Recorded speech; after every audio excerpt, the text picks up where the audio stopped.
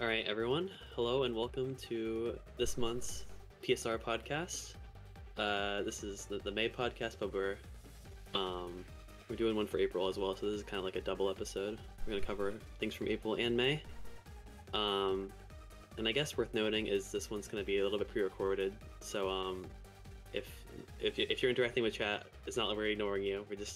We're doing this a little bit earlier because we can't actually make the time. So just worth noting. And with me are my fellow hosts, Iron. Hello. And TuckerLeRat. Hello. And this month we have special guest TTS4life. Well, hello, it's good to be here. Cool to have you. Alright, so we'll just get right into it, I guess. First thing we have to talk about is, I think last week it was, the Summer Games Done Quick schedule was released. The games list. Or the games list, rather. Yeah. And we have 2 Pokemon runs to look forward to in SGDQ, which is going to be late June to early July. We have TTS, who's here in running Black and White 2, potentially challenge mode if an incentive is met. And we have Thomas Patrick, or T-Pat, who's going to be running Teal Mask for Scarlet Violet. Yeah, it's great to see both these runs. I think challenge mode. I think White 2's been in GDQ before the main event. I'm not sure if it was challenge mode though. I know Pulse was at GDQX. Yeah, Okay. So the history of White 2 that I'm aware of is, and I'm going to double check this on the side as well, but it was first in, I think it was GDQ 2018? With Trev person, right? Trev, yeah. Yes. Yeah. So he was the first one, I think, to ever get it on the GDQ stage, and then Pulse did a challenge mode run, I think, for, as you said, a GDQX in like 2019 or something like that. So it's pretty exciting. It's been quite a while since White 2 has been on the main stage of GDQ, so I'm looking forward to being able to show it off to everyone. It's very exciting. It was it was definitely a rush of adrenaline on Games Day, or on Games List Day when I got the email, because I was rushing to try to get to the list because I just saw it went up and I got the email first. I just it's the biggest adrenaline shock you can ask is getting into GDQ. So Yeah, congrats for that. That's awesome. thank you. Yeah, and I think T-Pat, it'll be his first time running on the main stage. He's done a lot of hotfix shows. He's been on couches, so this will be his first time. So congrats to him on that, and it's really exciting to see Teal Mask up there, because that's a category I guess you and I both worked on quite a bit, Headbob. Yep. I'm curious to see which main he'll be using. I know when he was doing runs, he was running the Espathra route. We'll see if he switches to Metacham for this one. I know he asked for the notes for Metacham recently, so I think maybe he said he wanted to do Metacham because it's like that's awesome. Yeah. more content. Yeah, lots of chances to miss. Yeah. Yeah, it's gonna be awesome if he no matter which route he does, it'll be great to see that on there as well. So. All right, congrats to both of you guys on that. We're looking forward to seeing the event this summer. When we get the schedule, we'll talk about that in the podcast as well. A couple other things. We had the Fire Red Leaf Green tournament just conclude. Congratulations to Ananan. I believe that is 2 years in a row that he's won the tournament. Yes. So big congrats to him. We had Randall in second and Chippy in third. I don't know if it's twice in a row, but he's definitely run. I thought it was way last year, right? He's definitely won twice. I know that. But... Yeah, it was either last year or the year before, actually. Yeah. But yeah, congratulations to him. Much deserved. And I guess the last thing we have to talk about is the Let's Go Pikachu in Eevee tournament for this year. As one tournament ends, we have another one starting up soon. Submissions or signups are currently open. They're going to be closing May 25th at 3 a.m. Eastern Standard Time. There's a Discord that you can join for the tournament that should be somewhere in the Switch server. That will give you all the details for that. And I guess we can just move into the focus topic for this episode. Yeah, and we have a pair of runs to talk about, both by TTS. Main one right here is the Black and White 1 80% record, which is actually a tie. If you want to get into that TTS, you did get a sub 310 at 309.54. Yeah, so I started running Black White 1 after kind of getting fed up with not getting the times that I wanted in White 2. I had finally PB'd in White 2 and got that second place 309 run after God knows how many months of just not getting the run that I wanted in. So to finally have gotten that was a good stopping point for me. So I wanted to take a break from that, and I went and started running Black White 1.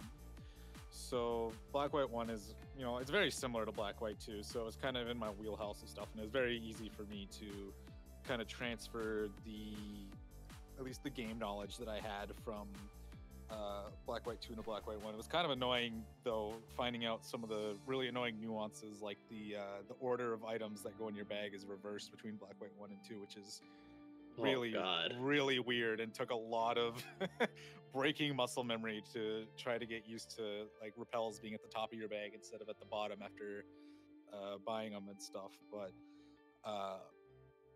after some trial and tribulation, I finally settled on my manips that I'm really happy with to pull off this record run. I was having a lot of trouble with finding a good movement on Route 3 at the end, because the issue with Manip and Black White 1 is the encounter grass works a little differently between Black White 1 and 2, and it's a lot more gruesome in Black White 1 for trying to go encounterless, especially when picking up the candy grass. I spent way too many nights trying to figure out a movement that would get me that candy without encounters, because of all the variability with picking it up. And Route 3 is also just a really challenging route to hold Manip on, because the majority of the route, or at least the latter half of it, has you moving downwards towards the camera, and that just doesn't give you a lot of time to react to different, like, visual cues that you may set up for yourself to do particular movements so that you don't break Manip. But overall, I think the fights went pretty decent in my record run. The early game was definitely really good. One strategy that I did elect to adapt over previous Black White 1 runs was how you handle Lenora. So a lot of people tend to deal with Lenora by basically setting up one workup to weaken, or to set yourself up, to take out both Herdier and Watchhog. But the problem with the Lenora in particular is the Watchhog has Hypnosis, which is a really trolly move, so a lot of runners will equip a Chesto Berry to deal with that. But another problem is that because Lenora's signature move is Retaliate, that means the Watchhog who comes out second has Retaliate, which means that if Watchhog chooses to click Retaliate as soon as it comes out, it deals a lot of damage to you, and you almost don't survive it unless you're pretty much at near full. It does at least like 3/4 of your total HP, so it makes the fight really sketchy if you aren't going into Watchhog with high HP, or at least you're always guaranteed to have to burn that turn to heal to full, basically, so that you don't knock yourself out to Retaliate. But you also open yourself up to Hypnosis and a bunch of other trolly stuff, since that Watchhog is faster than you. Yeah. I hated that fight so much. It's a pretty rough fight, and it doesn't help that Lenora also leads a Herdier that is about as much of a unit as yours is, because it's also adamant, and because gym leaders have some decent IVs, it's almost pretty evenly matched between what Lenora's Herdier does to you and what you do to it. But there's a new idea going around. There's always been kind of a meme about using Lillipup's ability Pickup to pick up a King's Rock, which is pretty funny because it would stack with Bite to give you a 40% chance to flinch while holding it. Actually, it doesn't do that. If a move already has a flinch chance, it doesn't even add a flinch chance. Oh, it doesn't do that? Oh, then yeah. Why are people telling me about the King's Rock being such a good item? I've been baited. I never bothered with the King's Rock. It's always been kind of a meme thing to consider using Pickup to pick it up. But this still probably has some edge cases, right? With, like, having to do enough damage and not being able to use Bite, but still having a chance to flinch. Yeah, right. The thing with King's Rock is, like, it is effective on, like, a few, like, grunt fights, but, like, you do eventually just, like, need to take it off. Yeah. Yeah, it's not it's not completely necessary at all. Like, if King's Rock is like an extremely like bottleneck thing for like mid-up searching, so like you kind of just like, it's kind of a luxury if you do it at all, and I don't think TTS you did that. No, I didn't do that. I didn't bother with a King's Rock minute because there's just not a lot of fights that would take advantage of it anyway. Because most things you just one shot anyway. So there's not a lot of places where you don't one shot something and are really like would benefit from a flinch. And the amount of manip effort that it takes to pick up the King's Rock is quite a lot. Because basically what you have to do is you have to encounter or start a battle, whether that's trainer or encounter, on a very certain primary RNG frame. So that takes a lot of effort to try to make that work. The only one I know who has actually bothered to route a King's Rock is Rebentus. He has a Lillipup minute with a King's Rock. I think more for the meme than anything. He hasn't actually done any runs with that Lillipup that he's routed out. He got distracted by other stuff. But yeah, and I also know that Cram did it, but Cram only did like a week of runs. But yeah, that is right. Because yeah, I was going to circle back to Cram's run in particular, because the other thing that Cram did was kind of circling way back now to the Lenora fight, is using an X speed on Lenora. So some runners would buy an X speed as like a safety precaution to kind of back up if things were kind of falling apart against Watchhog. Like you got put back to sleep after already burning up your Chestoberry. So what I did was I committed to using the X speed, which is also what Cram did, which was basically commit to using the X speed and setting up to just one-shot Watchhog and take care of it, no problem. So that has a lot of benefits and risks to it. The big benefits are basically you don't have to kill Snivy in the double fight against the two young schoolgirls outside of the like daycare on Route 3. Because a lot of runners normally what they do is they kill Snivy with your Lillipup on that fight in order to get more experience for Lillipup, so it's not split between Lillipup and Snivy. But the problem is that if you let Snivy get the experience on the second Lipard, because you basically use it to kill one of the, or not Lipard, they're Purloins, they're the little versions. So basically you use both Lillipup and Snivy to take out one of the Purloins, and then you would sack your Snivy and then take care of the other one. So you always burn a turn trying to kill Snivy, but that gets you level 20 for Watchhog, which makes the fight a little bit safer in terms of your offensive damage rolls. But you can skip doing that if you do the X speed. However, the downside of it is, because with X speed, you're basically dedicating yourself to one-shotting Watchhog instead of trying to deal with anything else. So your best move to do that is a takedown after 2 workups. And if you don't get that level 20 before Lenora, Watchhog does drop to a 14 and 16 range, which on top of the 85% takedown accuracy, doesn't make the odds really great to have a good time past Lenora. But if you do land and get the range, then it's pretty free sailing. I think I mathed out about 9-ish seconds of time save. A lot of the time save just comes from if you commit to not taking the time to sack Snivy, it just makes the double fight a lot faster. And you don't get better top end fights, but in my experience, it felt like I got consistently better fights. So I think the trade-off was really good for me, and I think it was definitely worth it, considering in the end I did end up tying the record. That is not to say that my early game overall was very fantastic, though. Versus Skoa, I was quite behind through the early game. I was even up to a minute behind up to Clay, I believe it was, because his early game and his record is just absolutely insane.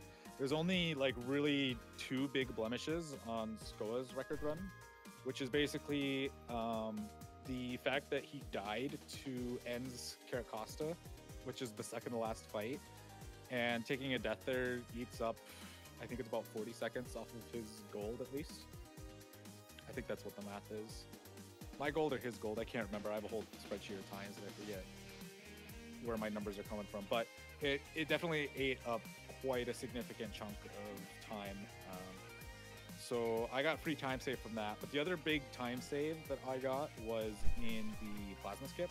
So I know we've talked about it on the podcast previously. I think Skoa had a special segment talking about plasma skip and how it works. But the gist of it is that every 20 steps, there's a very small chance for the dust clouds to spawn. Where is and this? You can manip where it spawns in order to block trainer's vision. And that lets you skip a decent chunk of the grunts that are within Churchstone Cave. So it just speeds up the section significantly. And Skoa's run was the first record run to take advantage of it. And mine, now tied with his, is I believe the second. There are a couple runs on there. I know Cram, I believe, all did a plasma skip in his 311 run. Where's it? Where's the timestamp for that TTS? Let me find it for you. The plasma skip is Just so I can. about 141-ish. Should be the plasma skip stuff. So yeah, as I said, every 20 steps there's a small chance for a cloud to spawn, and you can manip that cloud to spawn in front of a grunt's vision, which lets you skip them, and it saves like over a minute and a half ish. I think I wasn't there during the whole timing and routing of plasma skip, so I don't remember all of the ups and downs that were done in terms of timing, but it's objectively faster. Yeah, it's significant. And so even though that Skoa did do the plasma skip in his run, the reason why I'm saying that there's a lot of time to save on plasma skip is kind of twofold. One, because at the very end of the cave, Skoa got an encounter, unfortunately, because your repels are so tight going through Chargestone Cave that basically any extra steps between leaving Drift and getting to the end of the cave can make leaving really, really sketchy, because the two max repels alone are not enough to get through the cave. Usually you end up having like 2 or 3 tiles that you kind of just have to full yellow at the very end, which is definitely very sketchy and definitely very nerve-wracking on pace, especially if you cook any of the movement ahead of time on accident. So the reason that I ended up saving a bunch of time was, as I said, because I didn't get an encounter like Skoa did, but also I elected to do a lot of my plasma skip movement on the bike. Because plasma skip was so new, there wasn't a real need to try to push any of the difficulty of it to be any harder than it needs to be. So Skoa, when he did his run, he did a majority of it just running around, just to make sure that he doesn't do any extra steps or turn frames where he doesn't expect to. But I do a solid like 80% of my movement on the bike, if not more. And that helps me save a ton of time, because the bike just moves so much faster in Gen 5 than running. Like it's Gen 3 mock bike ludicrous with speed. So you just end up saving a ton of time if you are willing to bike it all like I did.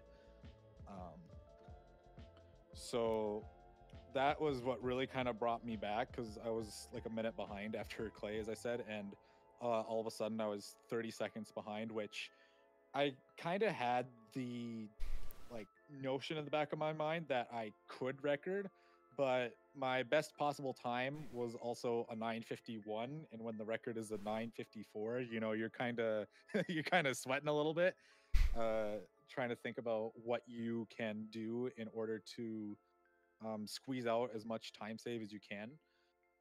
So I believe near the end, I started getting really crafty with spinners.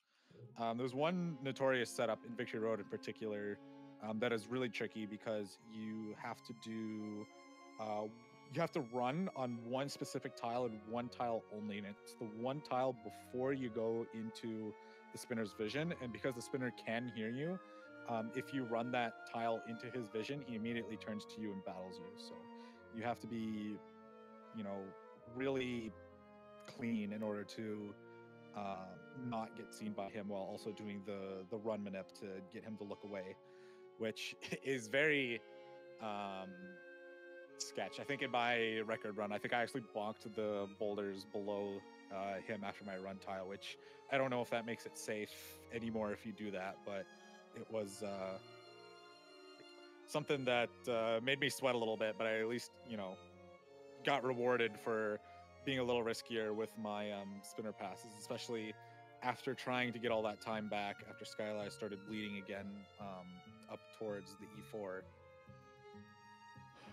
So I really only came back because of those Skyla and end splits where, as I mentioned, those were all the reasons that got me a little bit faster than, a little bit faster than Sko on those splits. Every other split, I was pretty much just bleeding time against him because he's a really good runner and his pace was absolutely insane, except for that carrot cost of death. So I definitely think that this record can get pushed down more. I definitely think 308 is on the table if someone is willing to put in the time and effort.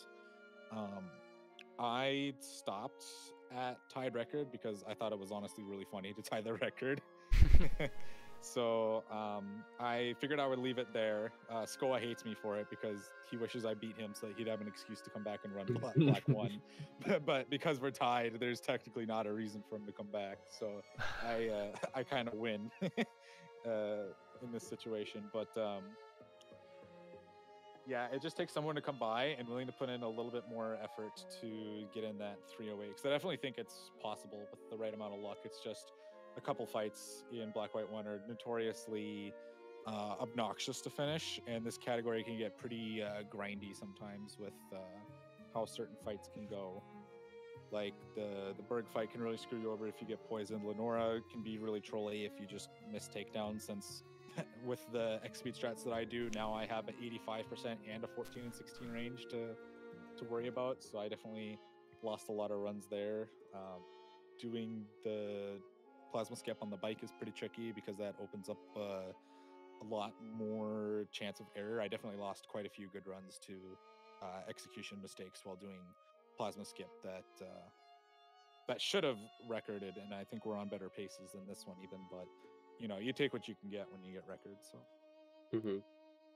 I actually forgot that Sko had died to Caracosta. His run must have actually been insane in the early game. Insane. No, yeah, I was 30 seconds behind a Lenora, and my Lenora is not that bad. There's just so much that can factor into the early game. Another thing too was my Lillipup was a second ball, so that cost me 12 seconds off rip. Whereas I think Skoa got a YOLO ball first ball, and it all worked out. So that that set you back right away quite a bit. So yeah, I mean, it does seem like a lot of the optimizations and I guess risks he took at the end of the game really did add up to just tie the record. So yeah, I think you're not upset about making those decisions. No, I definitely am happy with how I handled the late game. It just sucks when you look back at it and see gets us used toxic, that was a turn lost, or protect, it's like any small nitpick I can look at this run, because when you go down to the milliseconds, I'm 0.3 slower seconds than Skoa, which it kind of stings a little because it's I was right there, and any micro mistake that happened in the run, I picked up a steel gem from a dust cloud in Chargestone Cave. There were a couple of minor menuing errors that could have been the difference. Could have been anything. Yeah. Right, or first ball Lillipup, that would have been the difference right there on its own. So just a lot of different things that you try not to beat yourself up about, even though you are happy to say that you tied records. So. Yeah, and I don't think you mentioned it, but one of the things that you did have over Skoa is the season change. You had a seed that changed seasons, which from winter to spring, which is 5 seconds faster, just from that movement section. Yep, you're right. So that is another newer minor optimization that I believe it was Dexy who kind of cooked that all out. So the idea is because we primarily run in winter because Twist Mountain needs to be winter in order for it to be really quick. Otherwise, it's a really tedious maze with a lot of trainers. I think that you have to go through. It's basically you have to play in winter. So every runner has a little pup in winter, but the thing is that after Twist Mountain, there's not actually a real need to have winter, and it's actually slower to have winter because Route 8, which is just past Asira City, is all a winter wonderland, and because it's like a marshy area in every other season, in winter it actually freezes over and turns into a huge like slide puzzle. So if you I did not know about this. Yeah, so if you have the seasons change after Twist Mountain to spring, then what happens then is that Route 8 becomes a little bit faster because you don't have to do the slide puzzle. But the downside is that you have to use an extra max repel. You get the seasons change cutscene, obviously. Yeah. And That's cool. It's still like a net positive. Yeah, it's a net 5 positive of seconds. like 5 seconds, which But I you imagine can that be blown severely away limits pretty your. quick. I imagine that severely limits the seeds you can do, though, right? Yeah, because you have to it look at does. like very late, like the 30th of April or something like that. At like Yeah. the 23rd. So the whole hour. reason too that this is more possible than it ever was actually because of Plasma Skip, because Plasma Skip happens about 20 minutes before you clear Twist Mountain. 25-ish minutes I think it is actually. So if you find like a Plasma Skip time that is in like after like 11, like I think mine's like 11:35 p.m. What will happen then is that you'll get the season cutscene change. Mine is usually as I'm leaving Bryson's gym, but you can also get it later if you need, like when you leave Nimbasa towards the desert resort, or maybe going into Dragon Spiral Tower also changes it. There's a couple different places. Basically, anytime you reload the overworld, there's a chance for a season change to happen if like the date rolls over and the seasons do happen to change mid session. But the best one to do it is Bryson's gym, just because it gives you more leeway to have it happen before Route 8. Because after you clear Twist Mountain, you have to do all of Bryson's gym. Then you have to go all the way up Dragon Spiral Tower, and then you have to go all the way down the Relic Castle, down on Route 4 south of Nimbasa. So you have quite a decent window to try to get the seasons to change before Route 8. But you have to get that overworld reload to happen, as I said, and that doesn't really happen after Relic Castle unless you intentionally do it. And at that point, you're just going to lose more time running in and out of like a center or random house to do it. That's really cool. All right. Well, I guess we probably should wrap it up with this topic. Is there anything else you want to say? Like anything at all? I am ready to grind Black White 1 if someone beats my time, but I'm also ready to enjoy a Gen 5 hiatus at the same time. So there's no rush to beat my Black White 1 record. But overall, I'm pretty happy with the stuff that I did in Black White 1 and how things played out. So. Yeah, I think right where you like the tie is just really funny. Like it's just perfect. Right, it's just so like, funny because it was coming right down to the wire too. Yeah. As soon as I beat Getsus, I'm just looking over at my live split and I'm like, I don't know. And as soon as I hit time, I'm like, okay, I gotta stop recording and like frame count this because I don't know if this is actual record or not, because I think I was really sloppy with my like end split or whatever. So I was like, okay, I don't actually know if I tied. And it would have been absolutely soul crushing to be a second slower. And if it was a second faster, it would have been like, well, I guess I did it. the funniest outcome was the tie, and I'm all right with that. I just wished SRC would, because they got that little history now where you can see all the history progression of the records. If they would, if they would mention the tie on there, that'd be great. Boost my ego a little bit.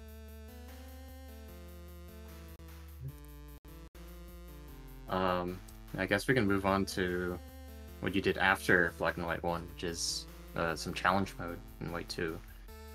Currently your PB is a 3:14:13, which happened yesterday, which is good enough for 3rd place. if you want to talk about a little bit about the run.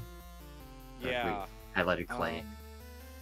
Perfect. So Sorry, this is also cropped really badly because of Twitch, so my apologies. It's no worries. So, yeah, challenge mode. That doesn't I started solve it running either. challenge mode right after finishing Black White 1. I kind of started sneaking it in before getting the Black White Run record, actually, just because I tried to sneak in a GDQ submission for challenge mode, which ended up working, so I'm really happy. So I did one run of challenge mode for my GDQ submission, and then went back to get the Black 1 record. So now I'm on challenge mode because I wanted to get a good time in challenge mode to kind of round out everything with just get all 3 Gen 5 main boards at a state where I'm happy with them, so I can kind of put Gen 5 down as a whole and focus elsewhere. But so with challenge mode, this is definitely the most my sanity has been tested so far when running a Pokemon category, just because of the brutality of so many different sections and fights in it, because there's so many fights that can go really, really well and save you a buttload of time, but there's also a lot of fights where the expected or the worst possible outcome just costs you so much time that it makes it really demoralizing to want to come back, or you just have like a really rough streak. So this PB of mine, which it was a day or two ago, I can't remember exactly, they all blend together once they're in the past, but this was the first run in a hot minute where I was on okayish pace and got past Elisa, because the problem with challenge mode, and it's anyone who's finished a run of challenge mode will instantly tell you that without a doubt the worst fight is Elisa. So the problem in challenge mode with Elisa is that she leads an Emolga with Aerial Ace, which without an X defend just completely destroys you. You basically are praying that you never get crit by Aerial Ace in order to survive the fight, while also praying that you do not get static against Emolga, because Emolga has a 30% chance to activate its ability static, which paralyzes you, and you have to get rid of it immediately because there's just no point trying to hit through it, and it makes you slower than the next Pokemon that comes out, which is always Joltik, because Joltik has Energy Ball, and Energy Ball does a more than half. So if you're slower than Joltik and you're not set up to handle it properly, you are just absolutely screwed. Like, there's just no real good way to recover from that. You have to take a death, which gets rid of your X defend, and then you have to try to set up around the fact that Joltik's on the field. You kind of hope that it Volt switches out into Flaffy, and you just set up on Flaffy and pray for no Confuse Ray at the same time. But it's just a terrible fight if you get that static. And I've been on a really bad streak of getting the static as you kill Emolga that basically just ruins your pace and the run in general. Like, it's so bad. Tucker can attest to how bad Emolga is. You hold the record in challenge mode right now, in fact. Yeah, absolutely. It's just a really excruciatingly painful fight. Yes. It just kind of like throwing stuff at the wall and hoping that it sticks when you're playing challenge mode. Right. So look out for that on the GDQ stage come July, assuming the challenge mode incentive gets met. But so this is the first run in a hot minute where I'd actually gotten past Elisa, which was really satisfying to finally get past her and like see the rest of the game. But it's never really over after Elisa, because you still have all of the Clay Split. The Clay Split is just like 4 really bad fights smudged together in a really terrible, terrible short amount of time. And the last run that I had that got past Elisa, which did get the static, but I was just barely able to recover on a okayish pace, so it wasn't worth resetting yet. But that run died to Clay, because Clay is the next really bad fight, because you have to set up against an Onix that can just click Bulldoze, and if it clicks Bulldoze, you just have another bad time, because you have to swap back in to get your speed back, because you don't have a guard spec to deal with the speed drops. And Onix fortunately never really likes to use Bulldoze, It prefers to use Rock Slide instead because of the flinch chance, I assume. Gen 5 AI is weird and never understood well, but it also can sometimes just click Explosion, and depending on where you are in your setup, Explosion is just really bad because you either need to be +2 and get a 9 and 16 range, or +3 to guarantee the Sand Slash that comes out next, because it also has Bulldoze, and if you don't get past Sand Slash, you're basically screwed. Yeah, the thing about Onyx's Bulldoze AI is like it can pick it until it picks Rock Polish, and it's like more likely to pick Rock Polish, I think, because like, you know, once it's faster, it has no it has no incentive to pick Bulldoze, which lowers speed. It has more of an incentive to go for the flinch move than it does for the speed drop, because it's already faster. Oh, it's way more to do with like speed drop move, never pick it faster kind of clause. Right. Yeah, but which it does mean like on turn 1 or like on the first few turns, like it's more likely to pick Bulldoze. Right, until you get Rock Polish. Right into that. Yeah, basically. Yeah, I mean, there's also a few other like difficult fights like Marlin and Marshall, which are also problems in any percent, but like I'd say are worse in challenge mode. Just like want to see how those went for you. Right, basically in challenge mode, with the exception of Roxy and Drayden, basically like every landmark fight, which is like gym leaders, E4 champion, all just get significantly worse. Whereas every like other like standard trainer fight gets significantly better, with one exception of Rude. Rude is still worse in challenge mode just because of a couple different things, but yeah. So I managed to get past Elisa and Clay. Okay, I did get Bulldoze to start from Onyx, but after I swapped back out and in again, I did not get it again. So that was beneficial for me, so I could finally set up Home Claws to take care of the Sand Slash, no problem. From there, things were pretty okay. I got a really good Drayden split. I got the good Undella rival fight where you don't have Hughes on Pheasant pick taunt turn 1, which lets you use Home Claws to get to +2, which lets you guarantee the Samurott instead of having to deal with kind of balancing the risk of dying to an Aqua Jet, because Hughes Samurot's Aqua Jet it can do just over half of your HP, so you kind of have to really weigh your chances with the HP that you're at, and a lot of the times you're just going to have to heal, which eats up a lot of time if you have to heal repeatedly in order to set up to a point where you can tank an Aqua Jet as you take it out with an Earthquake after you Rock Slide it. But yeah, that's one of the absolutely garbage fights in challenge mode. I actually didn't get the good fight, but I got like a good enough roll from Aqua Jet, so that I like barely lived. It's usually how that version of the fight goes. Yeah, if you lose that fight, then I mean, if you die in that fight, then it's like pretty much wraps. Yeah, there's not really a good way to recover that fight, because he was pretty much always going to pick Aqua Jet for its priority. So it just makes the fight really bad. But fortunately, I got the good fight, so I actually golded Drayden in this run, which was really clean. My Marlin fight was clean overall.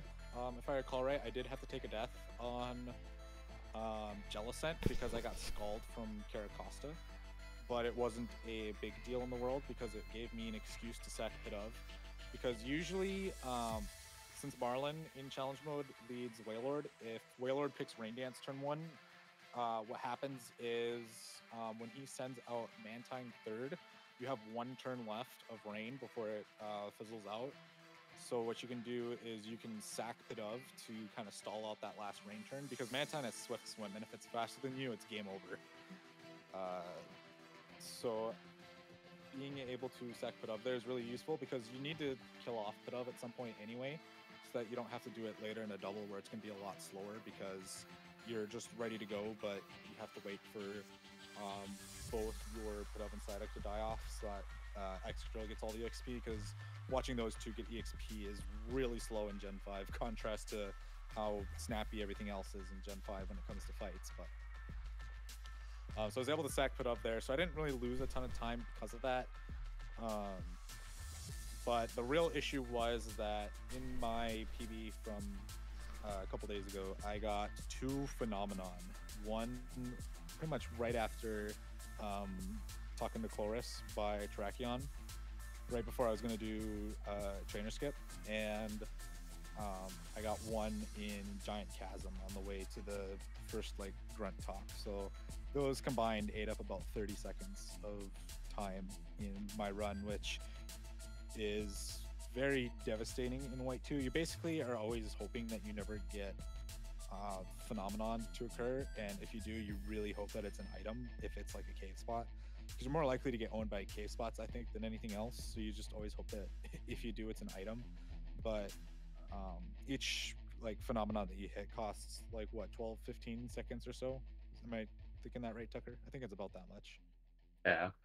Yeah, 15. So when those happen, you're always just devastated, because it always eats up a pretty decent chunk of your pace, especially in a run like challenge mode where you're already like clawing at any possible time save that you can get from having a better than average fight. So that was really a hit to morality, because I think after the first one, when I finished Frigate 2, I was tied with both my PB and you, or my old PB. So I basically have 2 runs that have the exact same time to Frigate 2 with wildly different outcomes to get there. But unfortunately, after that, because that second cloud, it kind of ruined my chances of getting close to record, and you just have a way more insane end game than I could ever dream of. You don't really want to be tied with me entering Frigate 2, because there's not much time save left on my run. Yeah. No, because the only bad thing that happened. Yeah. The only bad thing that's happened is that you got burned by Chantal's Copagrigas, right? Like literally everything else went well. You got like the perfect Marshall fight. You got the High Dragon range on Iris. Yeah, something like that. Like, my Caitlyn wasn't good, I guess, where I got Hypnosis. But yeah, the Chantal and Caitlyn were not great, but the rest was insane. Right, so it's just really hard to compete with an end game like that. So I think I went from tied you to like 52 behind by the time I finished Iris, and that's with 1 flinch on Marshall. I got the Coffer range. I got a Hypnosis miss on Caitlyn. I didn't get the range the first time on High Dragon, but I got the second one while she healed.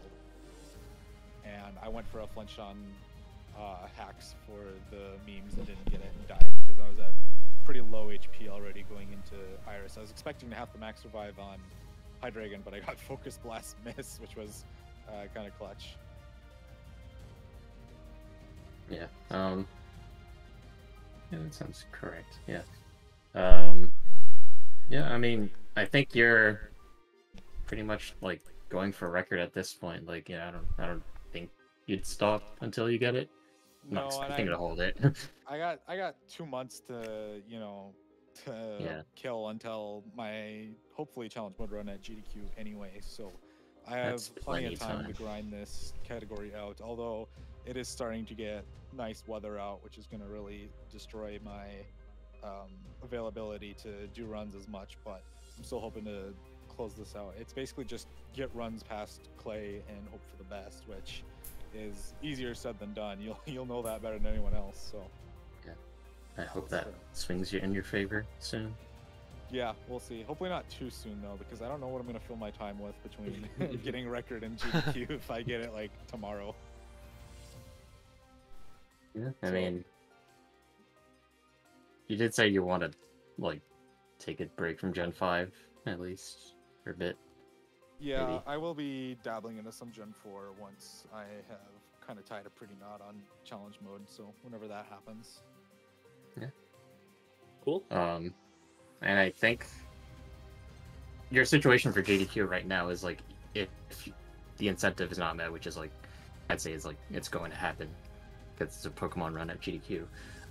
Like, you will be doing any percent unless that incentive is met, then you'll be doing challenger mode.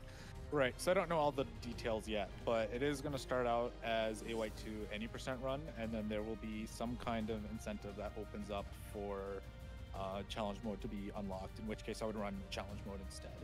And since I'm currently running challenge mode, I would really like to have the challenge mode incentive unlocked so that I don't have to dust off normal mode. I'll have my notes ready just in case, but I'm gonna go in with the mentality that the generous people around the world will help donate to reach the challenge mode incentive and raise money for a good cause. So I also think challenge mode is just the more interesting run, and I've gotten to show off any percent, even with the new like grotto route changes and everything pretty recently. I showed it off for a GDQ hotfix not too long ago, and I got like a 311 in it, which was actually really cracked for a marathon run. So I'm really happy with that showcase of any percent. So I don't think I need to show it off like again, at least not anytime soon, because I've done it a lot in a lot of other marathons. I've showed off White 2 for ESA last summer, for example, and PSRM and a couple other places here and there. I've done White 2 any percent. So I'm looking forward to doing challenge mode just because that's more interesting to me right now, and I think it's a more interesting and fun run to get invested in as a viewer, even just because of how many fights that can go really well or really bad, especially if you know the real ins and outs of Pokemon. So yeah, I mean, you've I been, think I agree. yeah, and you've done like so many marathon runs at this point that, like, you know, I think you're pretty prepared for basically anything. I think you'll do a great job at GDQ. yeah, I'm I looking agree. forward to it. I think I got a pretty good couch secured for it. I know of some people who are going to make some really nice donation prizes to help incentivize people to donate to unlock challenge mode. I've gotten a lot of support from various different corners of PSR, you know, wishing me the best as soon as they saw the games listing that I got in. So really looking forward to putting on a good show for everyone, and I hope everyone who's going to attend there absolutely stacks that back couch now that the back couch is back at GDQ. You know, I want to see that thing absolutely jam-packed with I'll be there. with runners. You will be there. I'm excited to see everyone too. It's been a while since I've gotten to see anyone, so Can't wait. I'm looking. We're all kind of looking forward to GDQ. At this point, we've just been pattering about it for That's all we've months been now. talking about. Yeah. yeah, everyone's itching to get back together and have some fun and play games again, just like we did with the last one. So Yeah. it's always a blast. Only a matter of time. Right around the corner. You know, 65 days I think is something like that. 60 Oh, you months, got the countdown. Nice.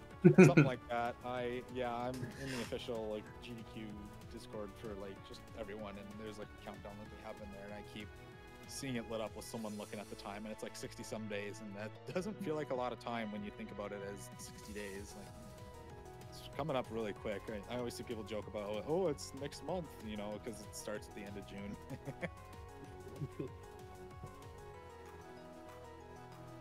All right. Well, I guess maybe we can move on unless there's anything else you want to talk about. No, I think I've blabbered enough about how interesting Gen 5 is. No, it was great. Yeah, It's thanks so much. It's nice to have someone on who like can talk a lot about, you know, a specific thing, like a specialist, if you will. You're a specialist. Yeah, you've kind of become the Gen 5 guy. Like, yeah, I kind of have, because I've been deep in the weeds with a lot of the RNG stuff and coming up with tools and stuff to try to help make the minip finding process easier, just because with Gen 5, you know, every minip is personalized.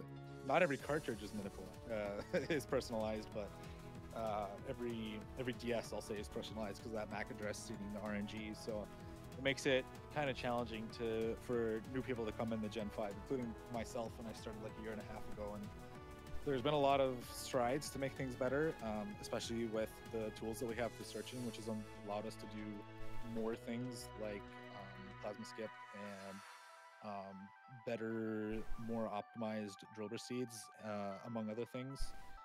It's just in a really awkward state right now because there's a lot of people who want to come together and help create manip guides for people to start Gen 5, because Gen 5 is honestly a really fun and good beginner game to play, are just really fun categories, but it's after you kind of get over the hump of finding all your own manips that it gets to be really fun and satisfying to play.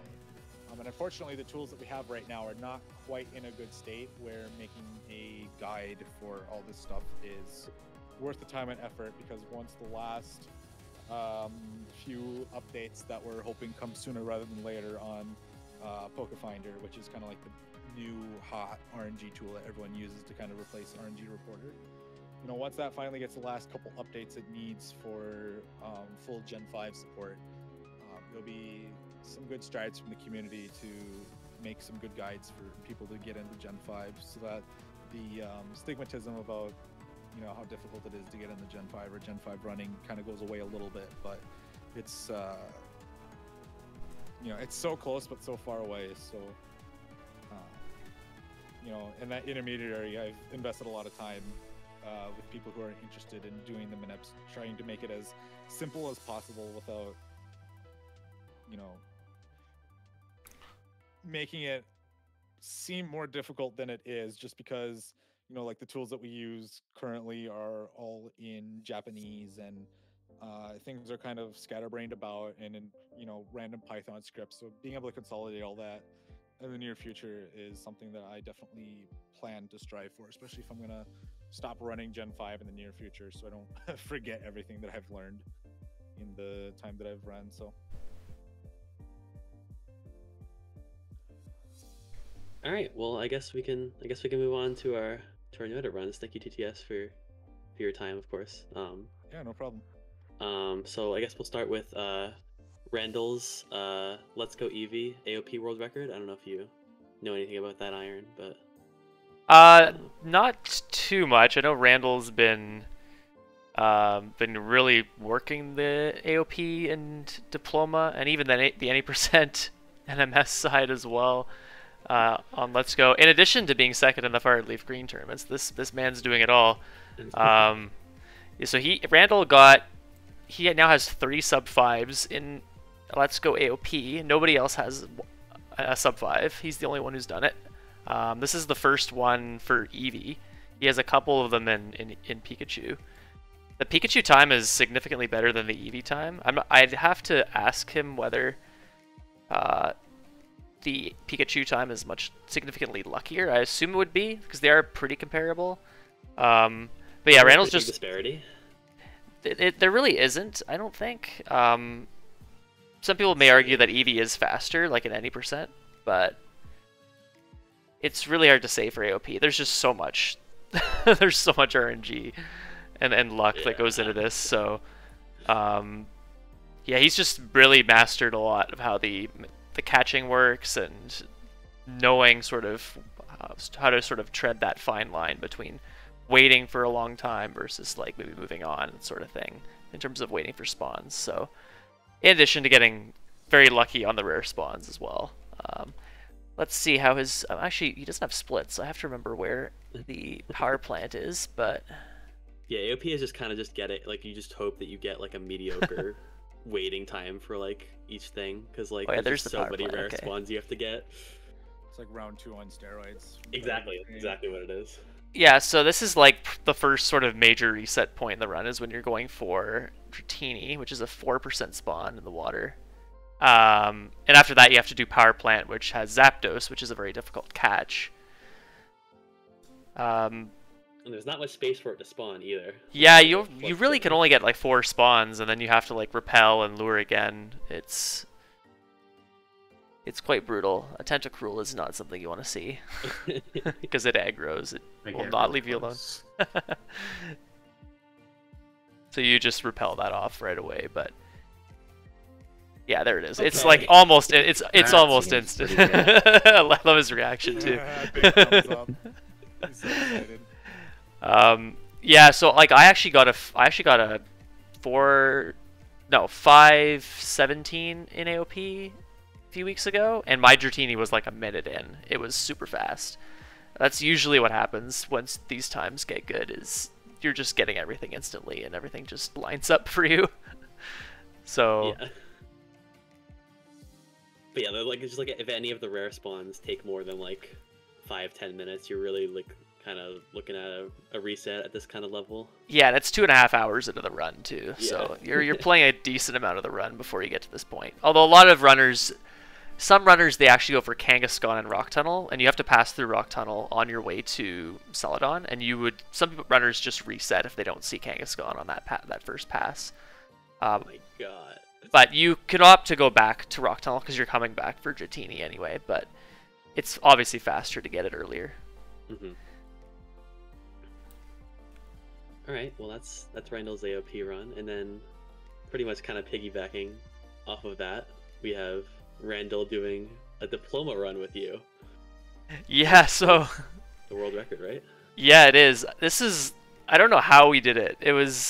Everything just went really well for both of us. I wouldn't consider myself like an extremely good runner of this game, but being paired up with Randall, it's if things go well, then things go well. Like there are certain situations where I'm like, Randall, do I evolve this? He's like, no, you have to trade this to me. Don't. So if I had evolved it, it would have been awful. But yeah, this run was good. I think. So for the Pikachu side, we're seeing Eevee right now. Randall actually prefers Pika. He had to run Eevee because I don't have Pika. And everything just went really, really well in terms of like our spawns. I had to catch 2 of the legendary birds, and they were both pretty quick, like 2 balls for Articuno and 5 for Zapdos, I think, which is pretty fast. The rare spawns, so Scyther, Dratini, and Kangaskhan were all pretty good. Yeah, everything just went really well, even though I don't think I played particularly great. We just got pretty good RNG on both sides. At the end, we had to kind of wait around and hunt for Ditto and Chansey, of all things. You'd think you'd see a Chansey many, many times earlier in the run, but it decided not to show up. I think I did see one very, very early, but you typically want to get your Chansey when you have Dratini in your party, so it picks up a ton of experience off of that. So... Oh, and Cerulean Cave, yeah, definitely. Yeah, so we were both like hunting in Cerulean Cave and Pokemon Mansion at the end for the Ditto and the Chansey. It was pretty brutal, but we ended up just doing the trades really quick. Everything was really organized, and we worked really well. And usually, what happens is a lot of the time, what happens is at the end of the run where you're doing the trades, sometimes like usually the Pika runner needs more things than the Eevee runner, so the Pika runner is just trading like a dummy Pokemon back to the Eevee just to complete because you have to get complete the decks on both sides. And this run, I think we only had 2 extra trades to do. We were only off by 2, wow. So which is really good. Ideally, you want that to be 0. I've had runs where it's been like 5 or 6 Pokemon, and it's been pretty bad. So it's good. Really, just good communication is key to kind of making sure we get as evenly on the catches as possible, and making sure that we're actually doing all the trades and trading the right things to each other at the right times is really important. So it's a super fun run. The only thing I don't like about it is the very end of the run, the last 30 minutes is just trades, and it's pretty anticlimactic, but yeah. Yeah, definitely recommend this run if anyone's interested. Let's go. I know the tournament is the any percent category, but the catch 'em all style categories, AOP and Diploma, are all both really, really fun. So I definitely recommend those. It's very much a different experience. Like you definitely don't you can definitely run any percent of Let's Go without like knowing many of the mechanics of the game. But for this, you really have to just like have a ton of knowledge about a lot of things. Yeah, there's so many more like attack patterns that the Pokemon have when you're trying to catch them that you have to know, and it's I just find it so much more fun. It's much less of a grind than any percent, but. Well, congrats again on that. That's really thanks. Really impressive. Then thanks Randall again for doing that. That was definitely a lot of fun. Right? We've done a lot of diplomas together, so I think we got a good system going. Well, I guess another funny tidbit about this run before we move on is every single diploma I've done with Randall, myself on the Pika side catches Pikachu for Randall because I can't trade my starter. He ideally catches a Pikachu, and then trades the Raichu to me. He evolves the Pikachu. But what I had to do was catch the Pikachu for him because he didn't see one in the Viridian Forest, and then I traded it to him, and then he traded back the Raichu. So it's quite funny how that happens very, very frequently for our runs. So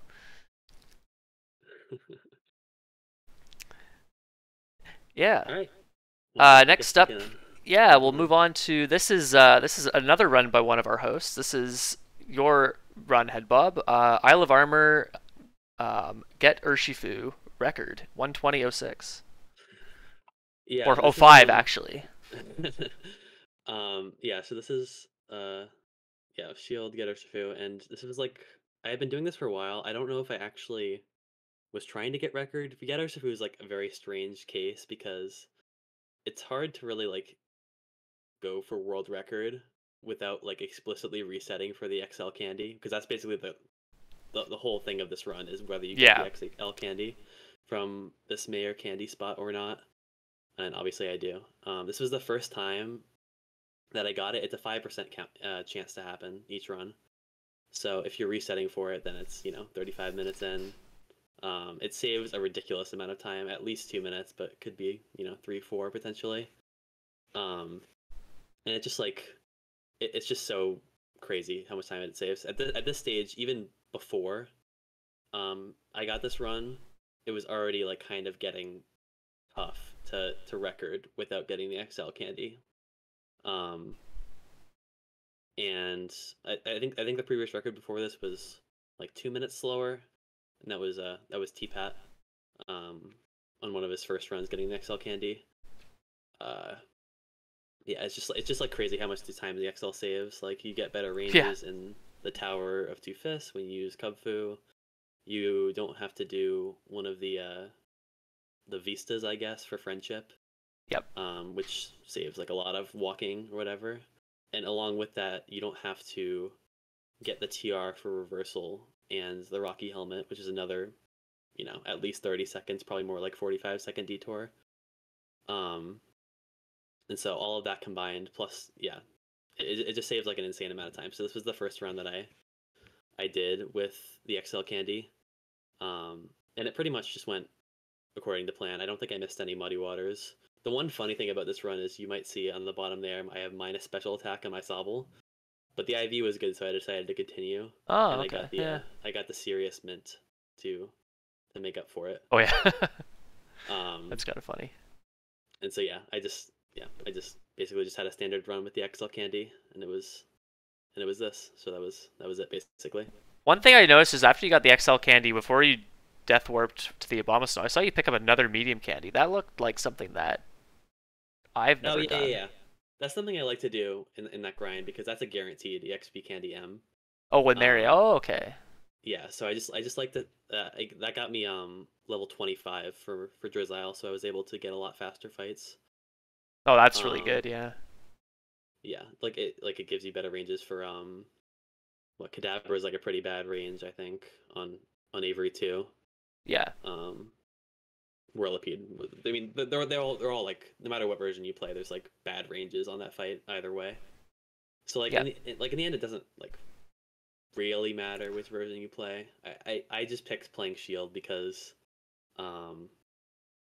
like you're pretty likely to have to heal off like poison on Clara 3, and so I just figured probably be better just play on Shield. But yeah, I mean both of the versions are pretty comparable.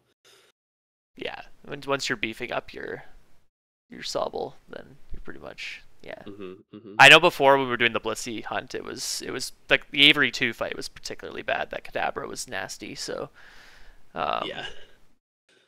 It was definitely not a fun run when I was doing it. So, yeah. But we move on from that now. So luckily, got the Crown Tundra stuff. Yeah, it's super cool. So I guess we'll move on now to Apir Joe's run of the same category on the Isle of Armor, which is second place. This happened actually not too long after my run. And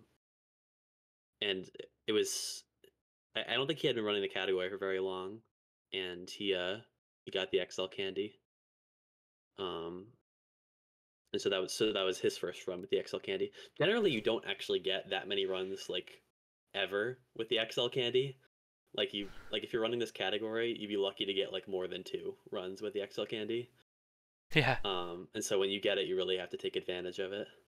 And so this was his run per se. Yeah, I wonder if here he saw him picking up a bunch of items which ended up being useless. I think maybe he was going for the Dynite ore there, maybe, yeah. And then he decided, oh, I'm just gonna go for the Freezington candy, and ends up getting it. So yeah, like if you sometimes you can like opt to just like kind of flex going for, because if you get the Dynite ore, you can go into the max lair and trade it for an EXP candy L, which is a little bit slow because you have to like take a cutscene or whatever. yeah. But like if you're like okay with getting a run that like has the XP Candy L, not necessarily the XP Candy XL, then it's definitely a viable option for sure. Sheer Gold hit there is funny. Oh. But yeah, I don't know. Like, I think I was there for a little bit. I think his fights were like, obviously you saw like he didn't get the M there, so he was a little bit lower level, but I think his fights weren't anything too bad. I think I remember something happening with something definitely happened that was like not good in the mid game. Might have been something with like slow pokes or something. Because he was definitely like kind of close to my run, and then he lost pace somewhere.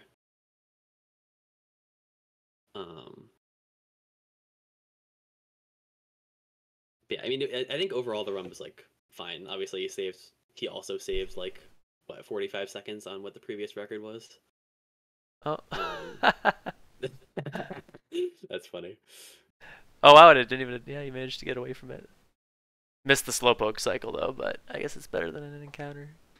Yeah. Oh, yeah. That's what it was. Yeah. Oh, yeah. So that loses like close to 10 seconds, I think. So he has to wait for it to wrap around now.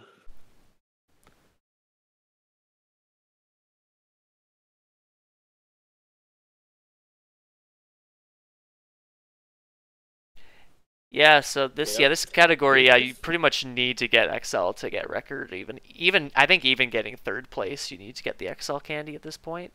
Or even fourth. I think Spider also in fourth has the XL. So yeah, it's kind of crowded at the top. You definitely if you want to go for record in this game, it's definitely not a fun time. But I mean, it's like I think fundamentally the route is like more enjoyable, like if you're not going for record, than it was with the Blissies for sure. Yeah. Before you had to there was no EXP candies, you had to grind up your Cubfu like 10 levels or so with wild Blissies, which was not great because that's also like a rare spawn, you're depending on that. But yeah. Since this has come about, it's been a lot more enjoyable experience, I'd say. Yeah, for sure. All right, well, congrats again on that. That was, I guess this is not your run, but I guess we're done talking. We're talking about Isle of Armor for now. So congrats to you and Pierjo on these runs. Thank you. We'll move on to a couple runs by Watame, I think is their way you pronounce their name. Both of them Path of Legends records. This I believe is the Japanese record. Oh wait, hold on. What do we have here? I can't remember. I mean, they've been doing a lot of like Starfall Street, but I don't remember if they actually ran on English when they ran that. They did, right? I think so. Well, this might be in English. This is in English. Yeah, all the splits are in Japanese. So yeah. So this is they got record in both the English and the Japanese side of things. This is a 51-14. The Japanese obviously do things a bit differently. They actually start from new game in terms of timing.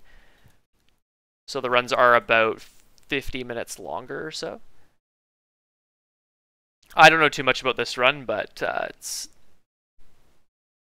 they don't have splits that got to the end, at least for this for the English side. So I feel like it's been a while since Path of Legends record has been taken. I feel like not many people have been like trying for it. Yeah, because if we go, where are you? Here we are. Yeah, so Crisis 5 months ago, and then yeah, it's pretty crowded up at the top here. 5 people with 51s. Yeah, that's pretty tight. Even top 10 is pretty tight. So yeah, I remember this category was like very much popping, like right as the game came out. Like this is definitely the one that people gravitated towards the most, I feel like. But I I think remember, since yeah, I then, remember when Sprigatito kind of became the main mon that we used. Pulse's 12th, but it's now 12th place time was the record. So it's improved quite a lot just through execution and minor optimizations. So yeah, well, congrats to them. I also don't know much about the run, but nice to see a record in this category after such a long time. yep, and then Watame also got the record in the Japanese side.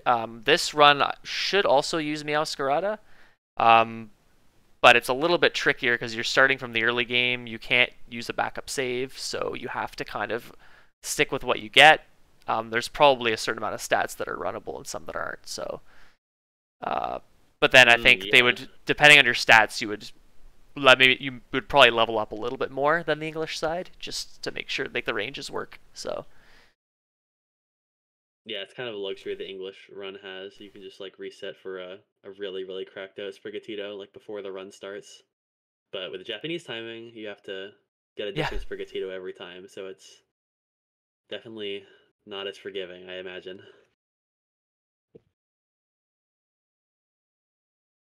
In terms of actually doing the run. I'm sure resetting for a Sprigatito beforehand for like a 1%, 2% stat threshold isn't all that fun either, but yeah. Once you get it, it seems good. But yeah, Watame's been really putting a lot of work in a lot of the categories. They definitely have Starfall English. I'm not sure if they have the Japanese as well, and I'm not sure if they've even done Victory Road, so... I don't think they've touched Victory Road yet, but yeah, I'm sure that's coming up on the horizon, if you have to imagine. Yeah, there's still quite a bit of activity. I think more on the Japanese side of things for Scarlet and Violet these days, not so much on the English side. It's kind of died down a little bit, but it's good to see. Still lots of activity there.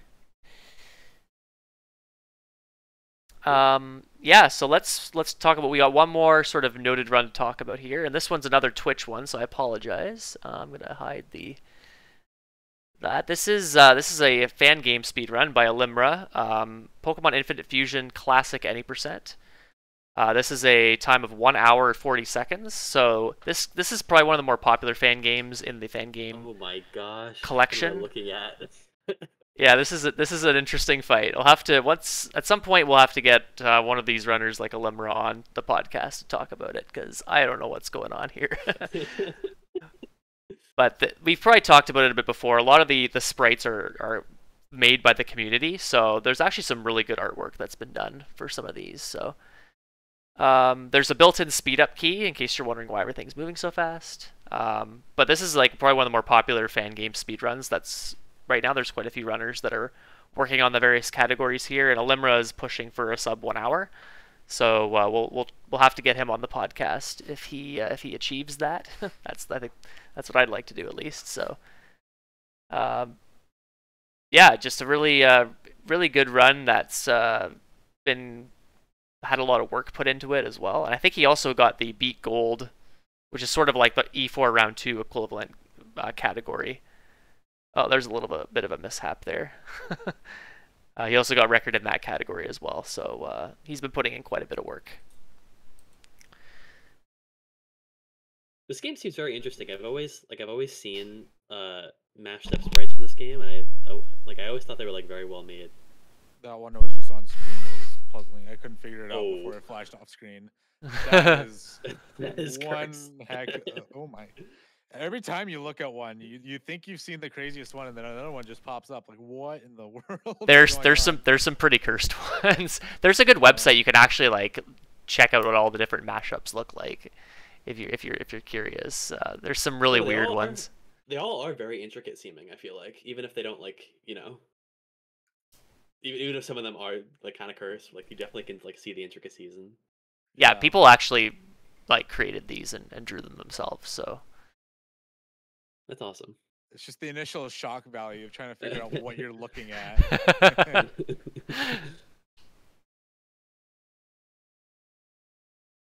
Yes, if anyone's wondering, this is a Swampert Gyarados mashup that's being used here. What's been really cool, I've been sort of tangentially following the routing of this, and they've looked at tons of different mains, and trying lots of different stuff. So, what just happened there? I think that was the debug tool. So you can actually it's kind of like an infinite escape rope. You can actually get out of dungeons and gyms and stuff. Cool. The tool, I think, was initially designed to sort of, if you get stuck and soft locked, you can just kind of get away using that, and they just use it in the speed run to go faster. So, yeah, that's cool.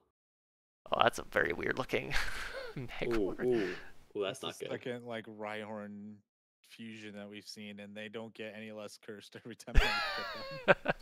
It's still 4x weak to water.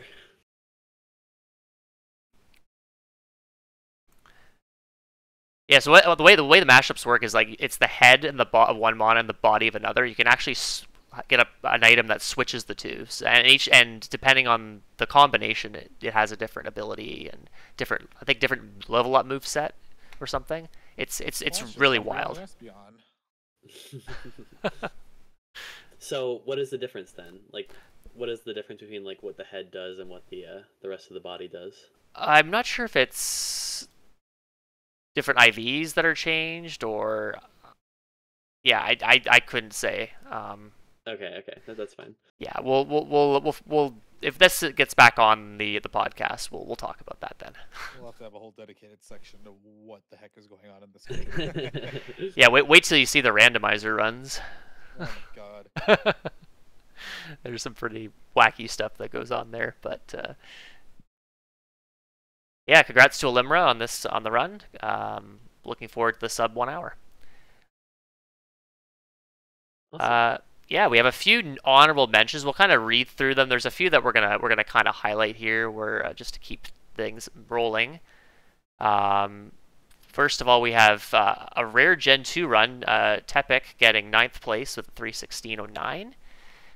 The next run I want to actually show is Fire Red Any %, which is the glitched category, but blindfolded, by Serpent. Yeah.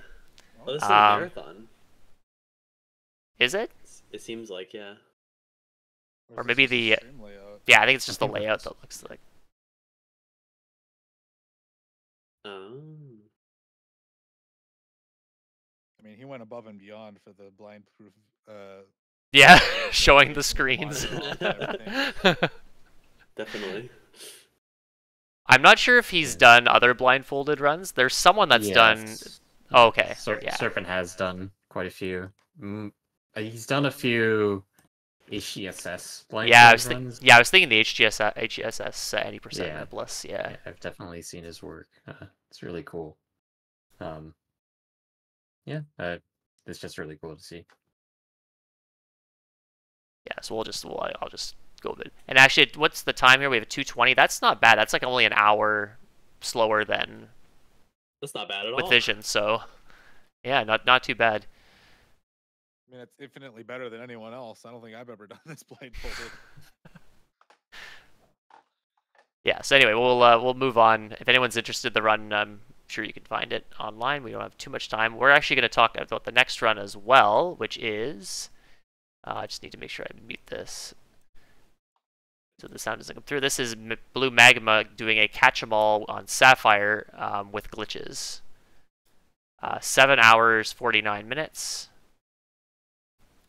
This is a run I need to go back and watch. I caught bits and pieces of it live, but I know he mentioned about having a lot of new cool stuff cooked up lately, because I know he's done a lot of RNG research or not RNG research, but glitch hunting research. Yeah. Especially with the male stuff, and it sounded like he had cooked something really good for the Safari. So I need to go back and watch the Safari section in particular, if not the whole run, just because you know it's not every day you see a catch 'em all run on a game like Sapphire. Oh, this is the Safari here. Am I exactly sure what he does though? Oh no, this is something about being is this able Safari? to Maybe it's not. No.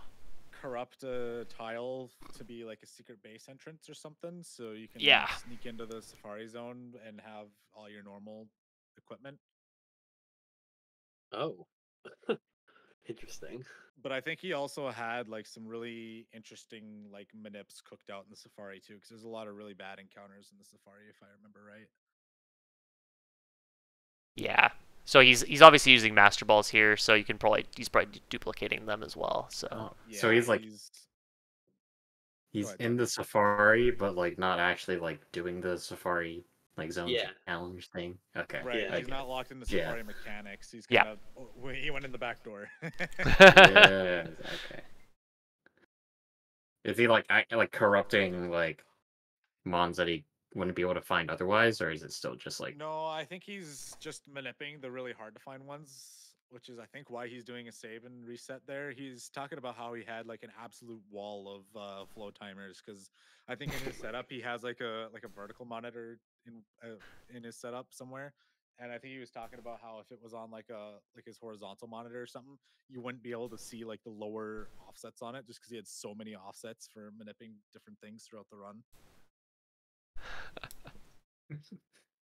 Vertical monitor wins. That's wild. So yeah, he had a lot of really interesting stuff that he was cooking throughout with all those offsets and RNG and the mail corruption stuff to corrupt sprites for, I think it was a secret base is what he used to get in the back door somehow. But one I definitely need to go back and watch. Yeah, for sure. Well, that would be it probably.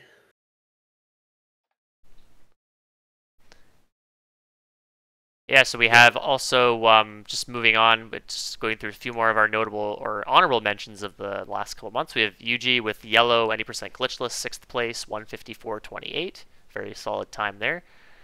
Rastafari, a newer runner to the community, got Fire and Leaf Green, 80% 3rd place, 135.13. So congrats to him on that.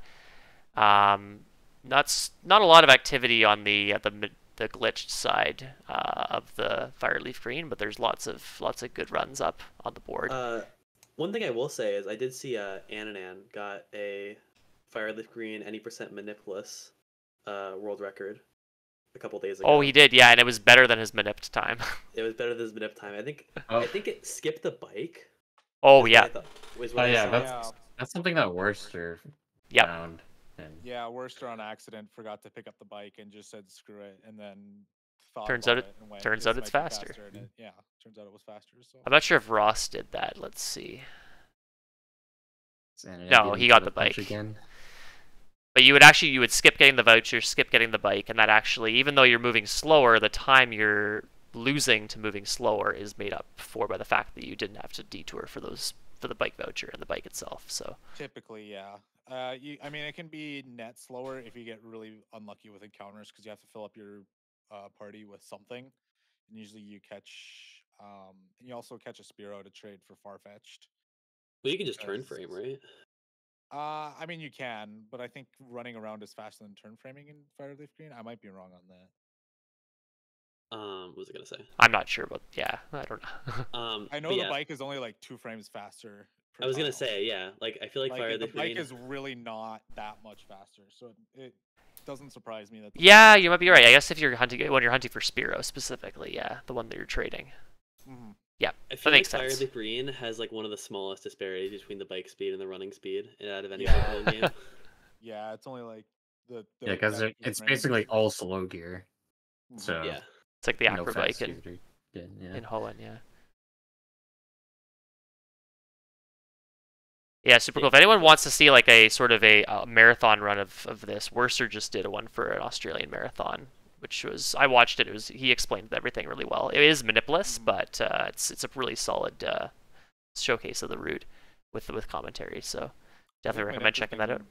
I think Manipt has been kind of quiet too, because they're trying to cook Twisted Spin Abra and catch, which if anyone knows any little thing about RNG in Fire Leaf Green, how absolutely brutal it is. Yeah. basically involves hitting at least 2 frame perfects back to back, but yeah, which is like kind of unheard of for Pokemon speedrunning. But we're getting there. I think it'll happen for sure in the maybe next year potentially. I mean, we're in Platinum. We're down to a 1 frame window at 30 FPS for initial Gold Exceed and 2 frame for Work Battle Manip. That's the closest I could think of to 2 frame perfects required for a Manip. Yeah. All right. Well, next up we have Grogear, who has actually been like kind of silent in the public, but he's been participating in a French Emerald tournament, and when doing that, he got a 235-38 for Emerald 90% glitchless, which is third on the emulator boards. And then after that we have DS runs. We have Charlie with a HCSS 90% Maniplus world record to 209.27. And then that one like unlocked the bounties for pretty much like there's like 10 bounties I got unlocked because of he beat my record in HCSS 90% Maniplus. He did the low candy route where I still did the high candy route because I got that record during a race. So yeah, that's it's like a 2-minute cut on my run. That's nice to see. And then literally like 3 hours ago, he got the record in Diamond and Pearl glitchless Maniplus. Yeah, that was also like pretty highly contested. I'd say even more than the HCSS record. Yeah, lately there's been a lot of DP glitchless Maniplus for whatever reason. Lime's been on it for a while. I think he's finally off of it now. Yeah. Lime was on it for a while. Icy was on it for quite a while. Yeah, after the bounty expired, it just kind of people stopped doing it. But yeah, Charlie just did it. Yeah. And I guess one more, a DS Maniplus record. Perez with another black 90% Maniplus record. He's kind of like the only one who's really doing runs of it, but it's had a pretty good time right now. It's at 322.27. Lollipop route still. He deserves it since he cooked the whole Maniplus Lollipop route. Yeah, started from scratch pretty much.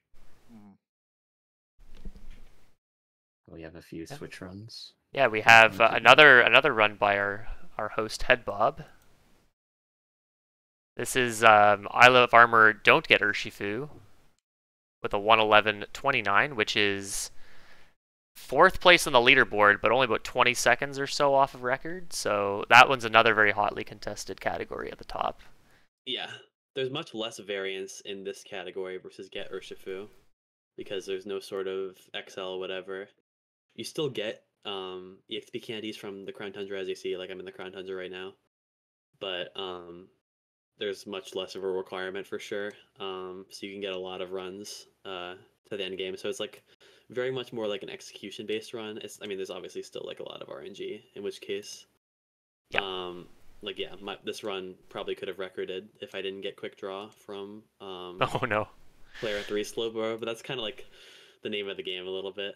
So just like, yeah, like the things that just happen. I don't really have a reason to continue grinding this category, but I feel like it's a very much more palatable run than Get Urshifu if you like actually want to finish a lot of runs. Yep. So there's that. Yeah, I should also note that this is also on Shield, and I have the record for Shield on this category, so thank you for not continuing to run it. My run is 3rd, but it's only 4 seconds off of record. There's 2 runs ahead of me that are 1 and 4 seconds faster, so it is really tight up at the top here, like 12 seconds between the top 4. So yeah, really fun category. And then what's next? Continuing onwards, we got some PLA runs. Yeah, we have a bunch of them actually. So we got Truly, who did PLA for a little while, has 345.31, which is 3rd place on the boards in English. I don't know if we have any of these highlighted, but We have Agpack, who had Yeah, I'll pull Truly's time or run up now. Okay. Just so we can talk about that. Yeah, Agpack's time, it was 10 seconds worse. 4th place. If you look at the PLA boards, there actually is quite a big disparity between Halk and Shady, who are the top 2, and then basically everybody else. Yeah, it's like 10 minutes. These two, Truly and Agpack, have been trying to make that gap a little bit smaller. It's like a pretty insane gap. No one has run PLA as much as those two for sure. Pretty high barrier to entry for that game. And then also we have TPAT with a PLA any percent run as well. 347.39. I think this is one of his first PBs on digital. I think he'd been running physical before this. So there's that as well. And then Agpack also got 4th place on the JPN boards as well for PLA with a 341.34. And then after that, we have some Scarlet Violet runs. Shu Ah got a 3rd place in Scarlet Violet Teal Mass JPN with a 233.13. Like we discussed before, the JPN boards have the new game starting time, so it's a little bit longer, but that would be effectively 50 minutes longer than the English boards. And then we have a any percent glitchless JPN run, 3rd place from, pardon me, Kageru Rune, who's JPN runner, with a 524.32. And then after that, we have some side games. We have Sparkle Lantern, who goes by Sparkle now, actually, getting a 5th place in Coliseum any percent with a 330.25. I think this is one of his first PSR PBs in quite a while. So that's exciting to see. And we have Amoeba getting Catch Jirachi world record in Pinball Ruby and Sapphire with a 325. And moving on further, we have Eponymous. Thank you. Eponymous getting PMD Explorers of Skies, a bunch of world records for the Wii U English boards. We have Recruit 'em All, No Wonder Mail English world record of 39 hours, 31 minutes, and 0 seconds. We have English any percent, No Wonder Mail in 5 hours, 16 minutes, and 35 seconds. Any percent Japanese, No Wonder Mail in 4 hours, 56 minutes, and 48 seconds. And all special episodes in 2 hours, 58 minutes, and 31 seconds. And then Eponymous also getting the PMD Explorers of Time world records for JPN any percent, No Wonder Mail in 4 hours, 47 minutes, and 58 seconds. And finally, the Beat Darkrai No Wonder Mail world record in 7 hours, 16 minutes, and 16 seconds. And then moving on past that, we have Babo getting Rumble Blast any percent world record on emulator with no passwords. 3 hours, 26 minutes, and 7 seconds. And Zoriko getting console Rumble Blast any percent world record with passwords in 3 hours, 34 minutes, and 45 seconds. And lastly, we have Etiquette getting Detective Pikachu Returns any percent world record in 2 hours, 19 minutes, and 37 seconds. So congrats to all of those runners. And congrats to everybody else who's not listed here, and because there's way too many runs to cover. But congratulations to everybody who may have gotten a PB in the last couple months. Next up, you want to talk about the marathons, Tucker? Yeah, sure. So the marathons coming up in the month of May are going to be the Anime Speedrun Festival. We have Toro Night doing TCG 80% glitchless on May 3rd, 14:35 EST time, so that's 2:35 p.m.